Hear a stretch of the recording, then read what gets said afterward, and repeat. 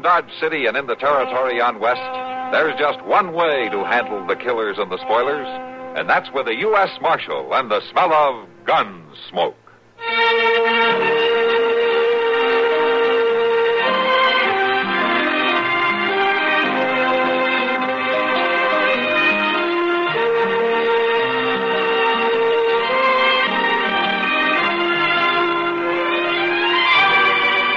Gunsmoke, starring William Conrad, the story of the violence that moved west with young America, and the story of a man who moved with it.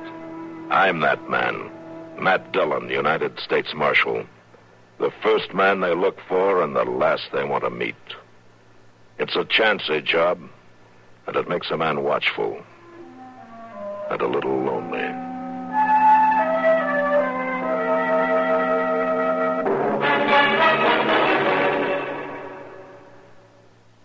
Janet, I'm worried. About the church supper, Mother? I promised I'd make the chicken pies, but the way I felt lately with headache and muscular aches and pains, I don't feel up to it. I don't wonder with that discomfort. Better do something about it. But what? Try Doan's Pills. Good advice. That's Doan's Pills, an analgesic and mild diuretic to the kidneys. Nagging backache, also headache, dizziness, and muscular aches and pains may come on with overexertion, emotional upsets, or everyday stress and strain. Doan's pain-relieving action is often the answer, and they also offer mild diuretic action through the kidneys. So if nagging backache is making you feel worn out, tired, and miserable, with restless, sleepless nights, don't wait. Try Doan's Pills, used successfully by millions for over 60 years. See if they don't bring you the same welcome relief. Get Doan's Pills today. To save money, buy Doan's Big Economy size.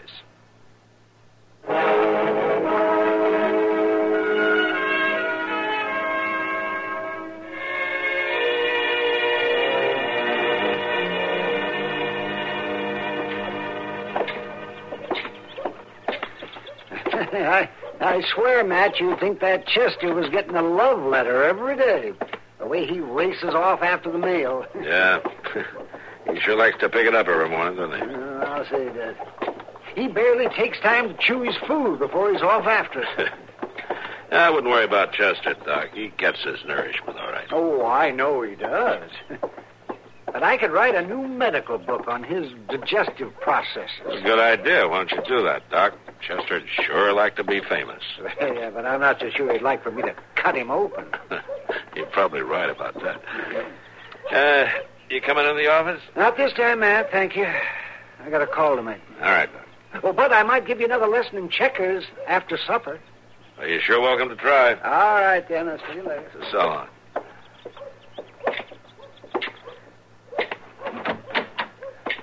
The U.S. Marshal ought to be where folks can find him. Hello there, Flynn. It seems to me even a U.S. Marshal has a right to some breakfast. Sure took your time at it. Well, I'm here now. Who's this fellow with you? That's what I come about. Listen here, Marshal. Can a man run his own cattle drive or can't he? Well, it seems to me you've always run yours, Finn. What's the trouble? A man don't have to have nobody riding with him less than he wants, does he, Marshal? Of course he doesn't. You know that. Well, then lock her up. Lock who up? This lying, contrary, mule-headed woman. Woman? Come here. Turn around so the Marshal can see you what you are. Take your hands off me. See, Marshal? See? Now, just a minute. You have no right to keep me here, either of you. Your smart talk won't do you no good around here. You've been breaking the law like I've been saying right along. There is no All right, law that says... Both of you, quiet down. All right, now, Finn, what's this all about? She wouldn't get, Marshal. That's all there is to it. She hung on like a stray calf. You mean she rode up all the way from Texas? No, she joined up when we come to the Cimarron. She was pesky as a tick at Deep Hole Crossing.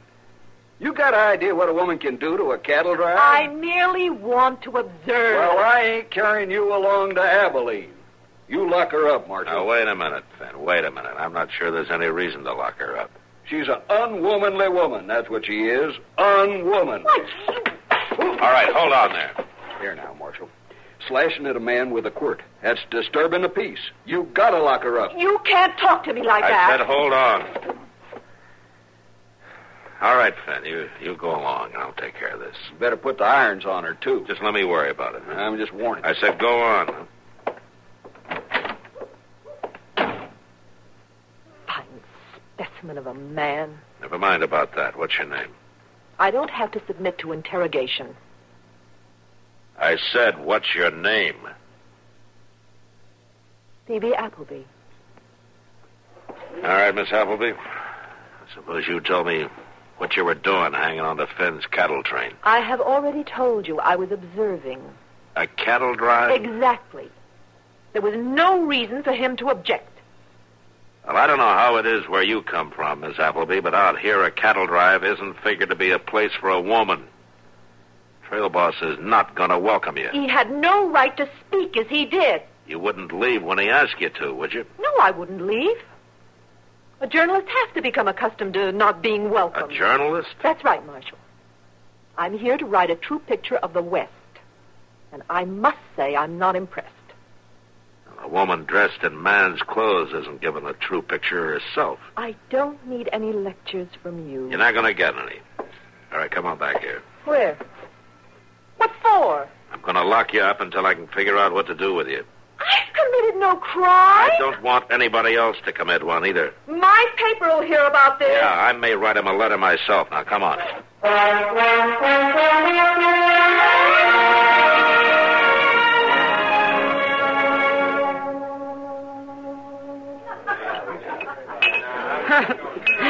You better have another beer, Matt, to calm your nerves. It is not that funny, Kitty. You'll have to admit this one woman has you more upset than the last few gunmen you've had to contend with. Well, I know what to do with a gunman. And not with a woman, is that it? Miss Russell, when you're through enjoying the big joke, maybe I can ask you to help me, huh? Oh, sure, Matt. You know I'll help. What do you want me to do? Well, she's got to have a place to stay. You're going to let her go, then? I locked her up more for her own protection than anything else. No telling what had happened to her if she walked up Front Street. I thought you said she wasn't very, that she wouldn't exactly turn a man's head. No, she's no looker, Kitty. It's the man's get-up she's wearing. She's a sight. The rowdies aren't going to make it easy for her, that's all. Well, you better get her some clothes. Yeah, that'd help some. And I think Ma Smalley would let her stay in the back room until the woman, what's her name? Oh, Appleby. Phoebe Appleby. Until Phoebe makes up her mind what she wants to do. Yeah. Kitty, Hmm? you got some clothes she could wear, maybe? Well, I don't know, Matt. What size is she? Well, she's about, about that high, I guess, and, well, she's not very big around. Well, thanks, but I think I'd better see for myself. Yeah, I guess maybe you better.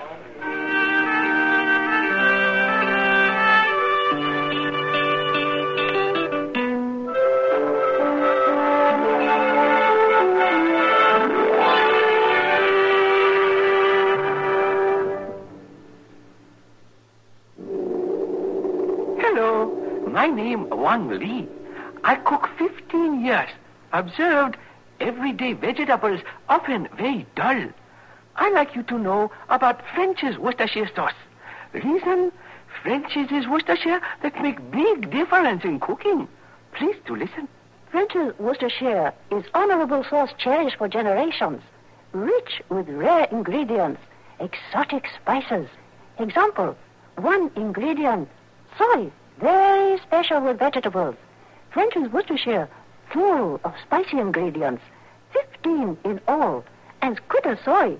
But not Chinese. You try vegetables cooked this way. 1 tablespoon French's Worcestershire added to boiling vegetable water causes mouth to also water. Ah, so. Just be sure of name. French's Worcestershire, from honorable makers of French's mustard. Thank you.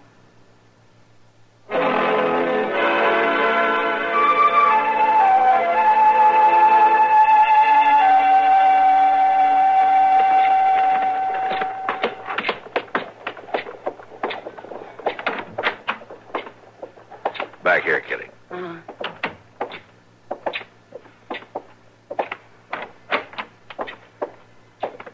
Miss Appleby. This is Kitty Russell. She's come to help you. Hello, Phoebe. I don't need any help from you. Well, somebody ought to help you get some clothes. My clothes are waiting for me in Abilene. Not going to do you much good in Dodge. If you'd stand up and let me look at you, maybe I could find something to fit you. I suppose even Dodge City has a shop that sells dresses. There's a general store. It sells dresses? It sells dresses. Well, I suppose it'll have to do. We managed to get along. Here. What's this? Well, I should think you could see. It's a purse, Miss Russell. You may purchase me a dress. Something in a pale yellow, I should think. Of good material. Something better than calico. Oh, of course. We couldn't expect you to wear calico. And perhaps you can get me some suitable underthings. I'll try. All right if I go now, Matt? Yeah, sure, Kitty. You might find out about Ma Smalley's room, too. What's that? Well, we're looking up a room for you to stay in, Miss Appleby. Would that be in a boarding house? Yeah. Miss Russell. Hmm? On your way back with my dress, would you please engage a room at the hotel? Matt? Well, I guess you might as well, Kitty. It'll save Ma Smalley some trouble. Sure. Miss Russell. Yeah, Phoebe. Please get a room that's suitable for me, will you? That won't be easy, but I'll try.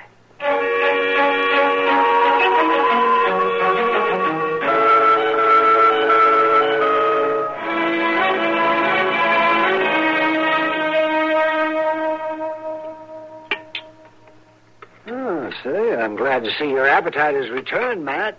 Forevermore, I didn't know you'd been feeling poorly, Mr. Dillon. I'm all right, Chester. He was off his feet at noon, Chester. He was? I'd say it was, woman trouble. Wouldn't you, Kitty? She'd take my appetite away. Well, now, of course, I ain't sorry, but it sounds like you're being mighty hard on a poor, misguided female lady. Oh. You all right, Miss Kitty? Kitty, it's merely a case of smothered imprecation, Chester. What's that, Doc? Is that something serious? Never mind, Chester. Just finish your dinner and let's get out of here. Well, but Doc says she's got the... Marshal? Yeah, Pete. I got this note for you from her. Oh, from who? That lady? That table over there. Oh? Thanks. Well, go ahead. Go ahead, Matt. Read it. Oh, yeah.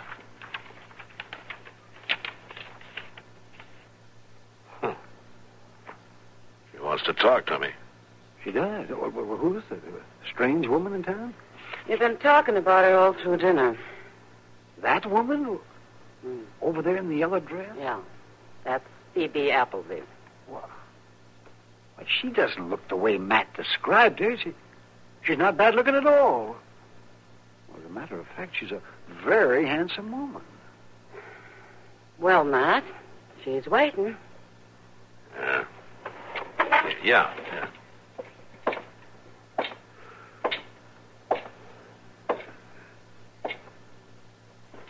You wanted to see me? Yes, I did. Sit down. Thank you.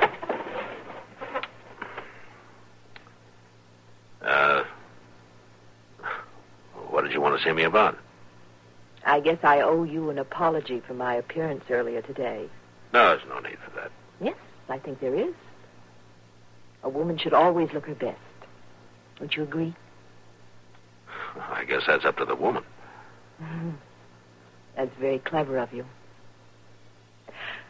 I had a reason, of course. I was so anxious to get the story of the cattle drive. Uh-huh.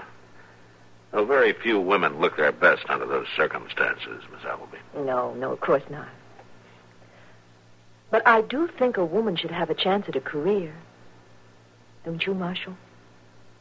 Well, I guess that depends on the woman, too. How about me? Well, Miss Appleby... Call me Phoebe. Phoebe, it just doesn't seem like you'd need a career. What do you mean? It's just that you're a rather handsome woman. And, Your ideas have changed since this morning, haven't they? well, so have you. Not really. I still want to observe. Send back a true story of the way things are in the West. The wild, wild West. Oh, we aren't that wild. We aren't that interesting either. Then I'll have to observe that, too. Listen, Phoebe, there are a lot better things for a woman to observe. Are you afraid some big man with a gun will walk me into your office again and ask you to lock me up? Maybe. Well, it's not going to happen this time. This time I'll be right where you can watch me. I'm glad to hear that. I'm going to stay here in Dodge, acting like a lady. Until the next time you go out to round up a prisoner. No? Then what? Why, then I'll ride out with you. Hold on. I should have thought of it before. Riding out on a manhunt. That'll be a story that sends back to Philadelphia. I'm afraid that's a story that you're going to have to make up, Phoebe. Give me a chance. I can ride. I can even shoot. I wouldn't hinder you. Come to think of it, you might even hinder whoever I was after. Don't laugh at me, Marshal. I'm serious. I'm serious, too, Phoebe. I couldn't take you out on government business. You're afraid. You're afraid to let me go with you. As a matter of fact, you may be right about that.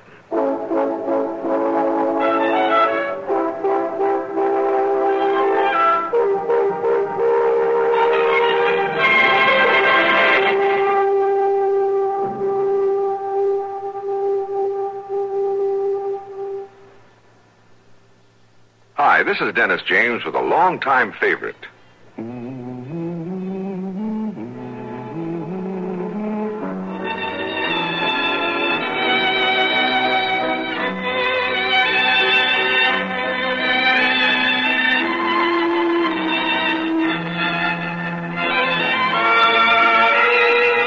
Yes, the longtime favorites are usually the best, aren't they?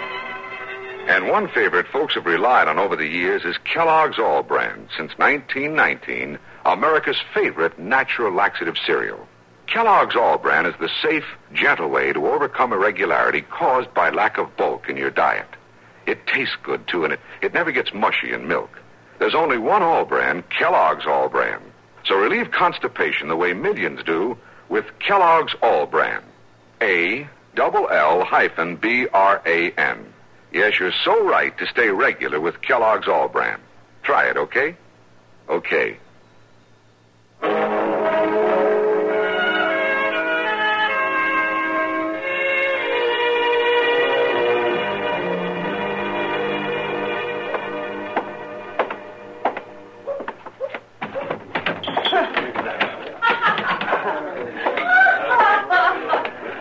Hello, Doc. Sit down. Thank you, Kitty. Have a drink? Oh, thank you, Kitty. No, I've got too much to do yet. Huh?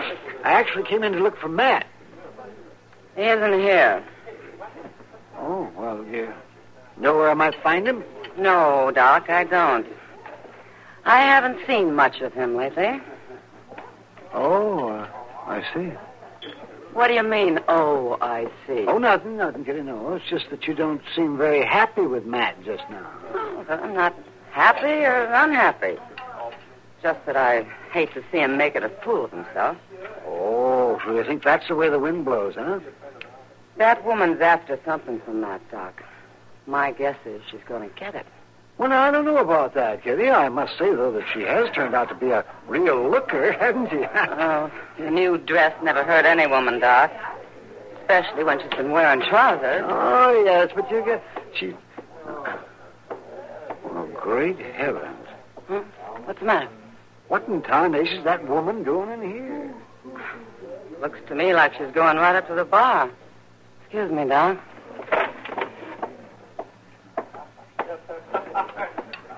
That's right, bartender. Leave the bottle. Oh, Phoebe. Oh, hi, Miss Russell. That's right. Oh, of course. This is where you work, isn't it? I'm an owner of this saloon. But it isn't a very good place for unescorted women, Phoebe. If this whiskey is any indication, it isn't a very good place for anybody. I'd really suggest, Miss Russell, that you improve its quality. The whiskey should be the least of your worries. I'm not really worried, Miss Russell. Well, you should be. Women just don't come into the Long Branch, Phoebe.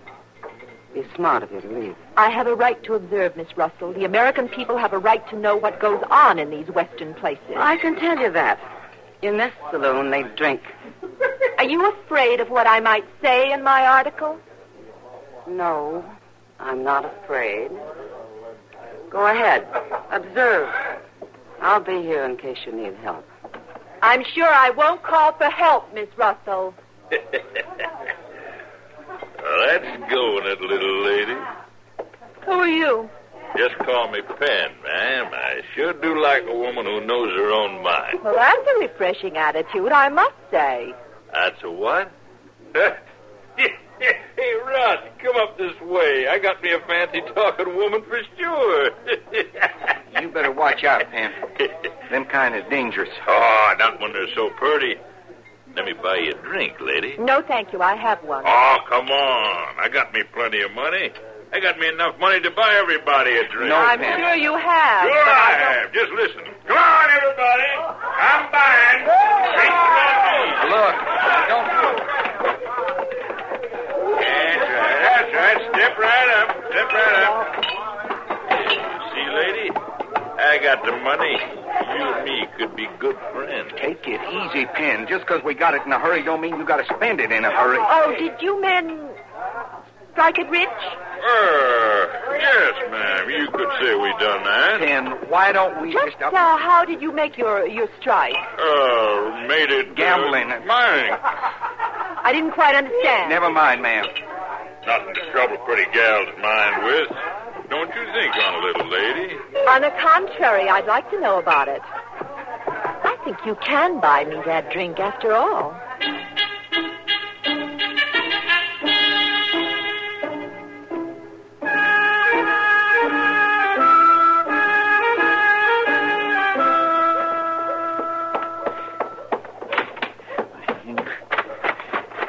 There'll be a big fight over there.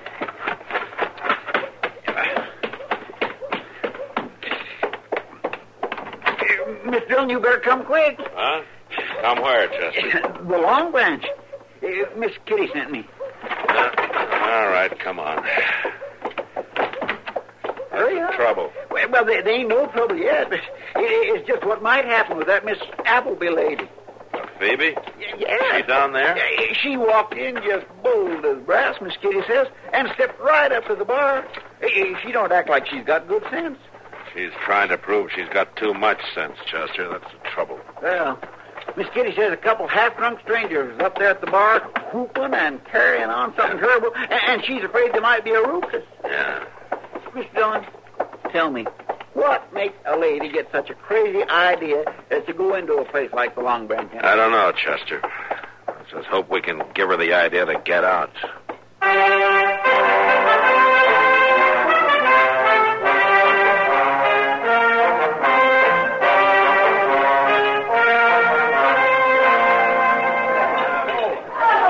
Believe me, Mr. Penn, I do want to know all about it. It'll make a first-rate story. Now, this mine, where did you say it was? Why, it was out west. Up north a ways.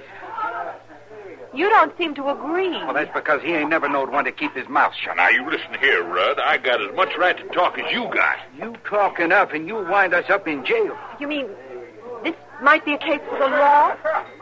Now, you see there, Pen? Why, well, it ain't nothing, lady, nothing at all. I have an idea that you didn't get the money from a mine at all. Come on, Pen. Come on, where? We're going to get out of here before I you don't talk know anymore. place. I said move. A gun. That's right, lady. Now, you get out of the way. She ain't gonna get out of the way. She's gonna stay right here in front of me. Now, you ain't gonna shoot a lady, Rudd, are you? Let me go. Not right now, lady. Not till he gets gone. I'll shoot the both of you if I have to. All right, drop the gun. Not hardly.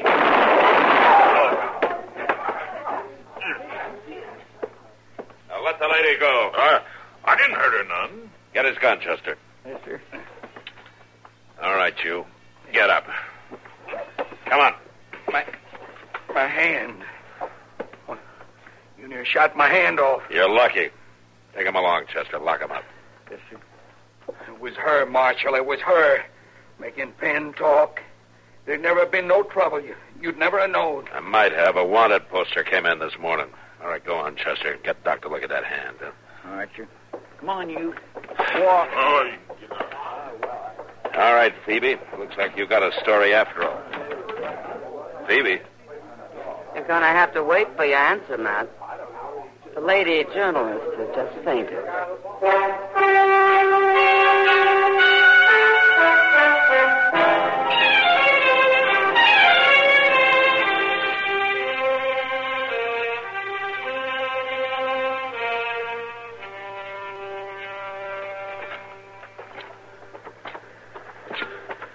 You act a little anxious, Marshal.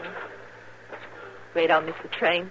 I'll be glad to see you safely out of here. We'll say that. I hate to ever admit a man is right.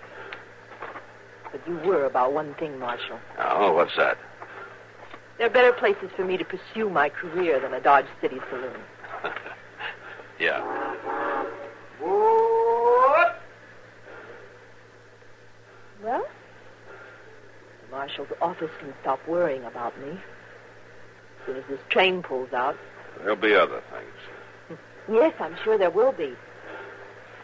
And I wouldn't be surprised if once in a while you wish to have me to worry about instead. Isn't that right, Matt? Yeah. Yeah, I wouldn't be surprised. Well, come on. Have to get on the train.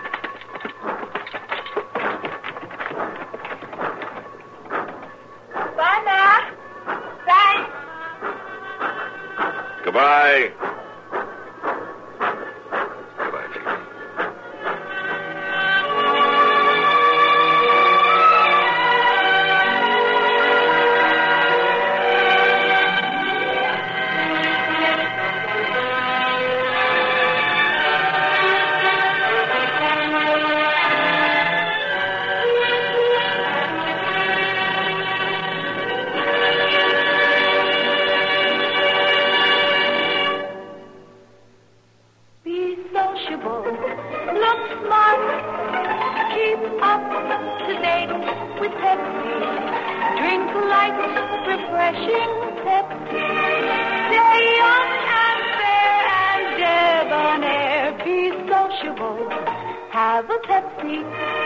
When you're out for fun, there's nothing like carting along an extra carton or two of light, refreshing Pepsi-Cola. You can enjoy all you want of Pepsi's lively taste and sparkle, because Pepsi refreshes without filling. So travel light with light, refreshing Pepsi wherever you go and whatever you do. Buy an extra carton. Be sociable, look smart, keep up to date with Pepsi. Drink light, refreshing Pepsi. Stay young and fair and debonair. Be sociable, have a Pepsi.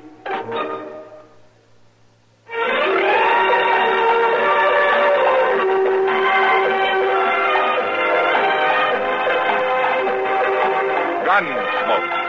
Produced and directed in Hollywood by Norman Macdonald, stars William Conrad as Matt Dillon, U.S. Marshal. The story was specially written for Gunsmoke by Marion Clark, with editorial supervision by John Meston. Featured in the cast were Gene Bates, Barney Phillips, Harry Bartell, and Vic Perrin. Harley Bear is Chester, Howard McNear is Doc, and Georgia Ellis is Kitty. This is George Walsh inviting you to join us again next week when CBS Radio presents another story on Gunsmoke. Twinkle, twinkle, little star, CBS Radio's where you are. Stars shine every morning, they shine right through the day. On CBS Radio, we never put the stars away. Stars, Link, Letter, Moore and Godfrey, Bing and Clooney songs on CBS Radio. Stars shine all day long. Twinkle, twinkle, little star, CBS Radio's where you are. And where you are right now is WBT, your CBS station in Charlotte, presenting next the CBS News. At 7:05, keep tuned for another hard-hitting adventure with yours truly. Tonight,